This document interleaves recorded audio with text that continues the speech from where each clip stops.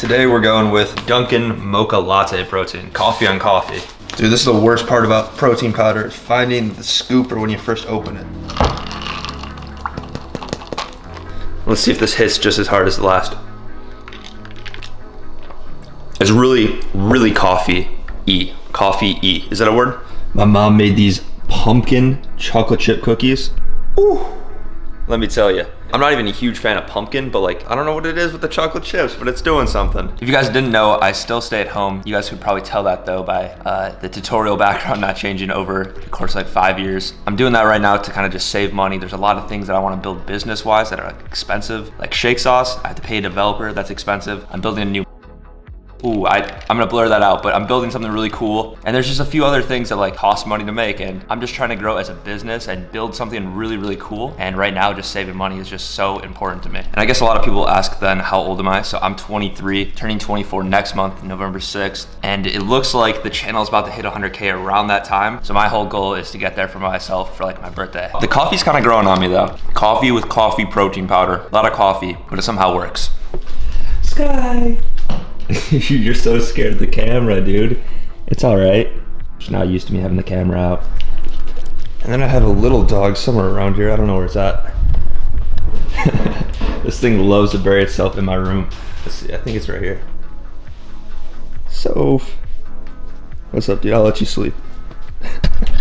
I'm also saying that's why in some of my videos my bed isn't made. It's not me, I swear. It's this dog. The bed was made before this, but she just decided to bury herself. The vibes. Let's do a little POV, you're a YouTuber. So every day recently I've been checking my comments and you guys seem to be really liking these vlog style stuff. And I just like going through, checking for suggestions, seeing what the people gotta say. Now what kind of bougie crib do you have with a sauna? And then someone replied to it, in my country, we have more saunas than people. Also, every house has a bigger sauna than his. Damn, that's a flex. That's gotta be like, what? That's Sweden, right? I think Sweden's like known for their saunas. I look back at some old comments on his channel, came a long way. Brian don't get enough credit. He changed the game for real. Damn, that's love. Comments like that are so cool. Like you look at like my old YouTube videos and it's like my first few tutorials, like I was just so uncomfortable on camera and like I was like literally scared of the camera, which is just wild. And now it's like, it's still a little awkward sometimes, but you know, you get used to it and you kind of evolve and learn and see that evolution, and it's also cool to see that other people also see it. There's a lot of comments about stuff in my room. Maybe I'll just have to do like a full setup tour video and just kind of show everything. That way I don't have to answer all these. This guy asked to break down a specific video. Let's see what he's got. This is what a comment can do, you know, real time, I'm checking. This is what he's talking about. Damn, these zooms are crazy. It's like the seamless zoom transition. Look at these zooms, bro. They're so hard.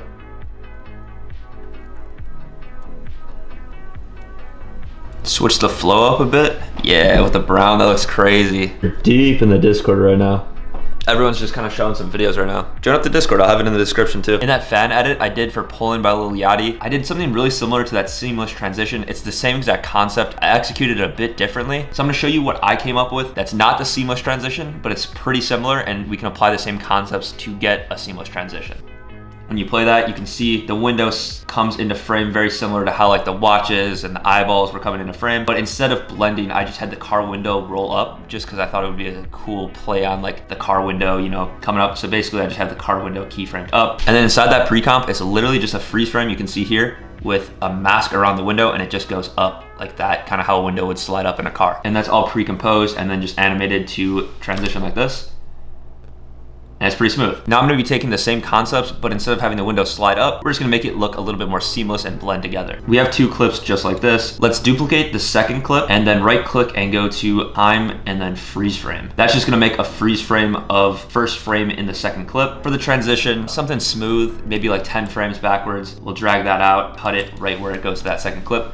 So now you can see the transitions like that. It's a freeze frame for a little bit. Now we just need to animate it and make it look smooth. So to do that, we're going to just mask out the window or whatever you're zooming through. And then we're gonna go to the mask settings and instead of add, we're gonna go to subtract. That way we can see the clip behind. And then we're also going to feather that just a bit to make it look a little bit smoother. And then duplicate the layer and we're gonna go to the mask settings on the top layer, and then instead of subtract, we're gonna go to add, and I'm actually gonna bring that below the layer, and then we're going to also just expand. See how there's like that little gap there? we're just gonna go to the mask expansion until we don't see that any longer. So now again, it's just that freeze frame. So now we need to animate the window kind of fading in. So then under the transform options, I'm gonna use opacity on this window that's masked out. Now it's slowly fading in that clip. Also, we can use a color corrector effect, maybe something like color balance on the background clip. And we're not gonna do any keyframes yet, but we're gonna make it just look a little bit more like this next clip here. So we just kind of wanna match the color scheme. You can pretty much use whatever color correction effect you're most familiar with. I honestly don't even use color balance that much, but I just figured it'd be an easy way to keyframe.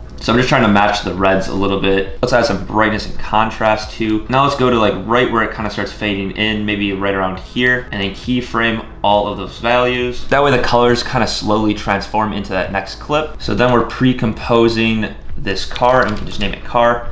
And then let's open up transform options as well as turn on motion blur. Scale, position, and opacity are the ones I'm gonna be focusing on. And we can just scale this car clip up and then go right to the end, and we're just resetting everything. And now you can see there's a little bit smoother of a transition already. See how we're slowly transitioning in. On the first frame, I like to have the borders of the window already in. That way it just kind of starts off and feels a little bit more smooth and fluid.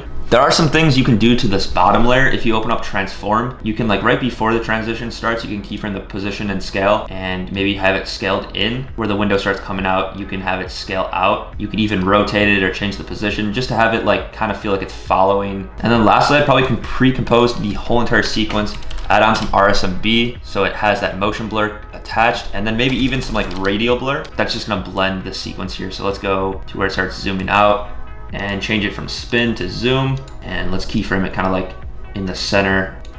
And there we go, we have a smooth, seamless transition.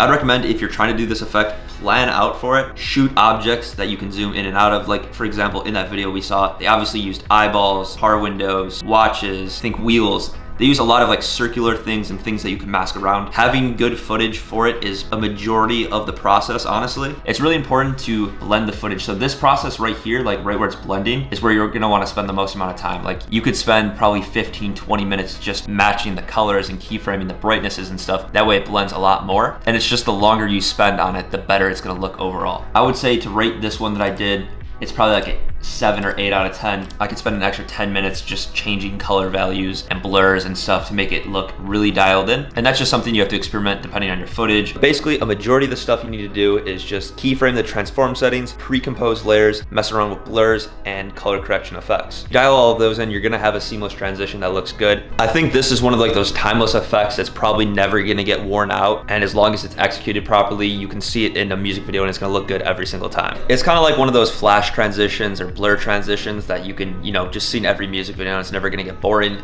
It's a little bit more flashy version of that. Like I said, if you nailed this style, it's definitely a sought after thing that a lot of artists love in their videos. If you guys want more videos to watch, yesterday's upload was how to edit like Cole Bennett. We broke down some stuff from the Poland music video. And the day before that, we broke down how to edit like ESTG, Lil Durk, similar to how Diesel Films and Jerry Productions do it. Peace.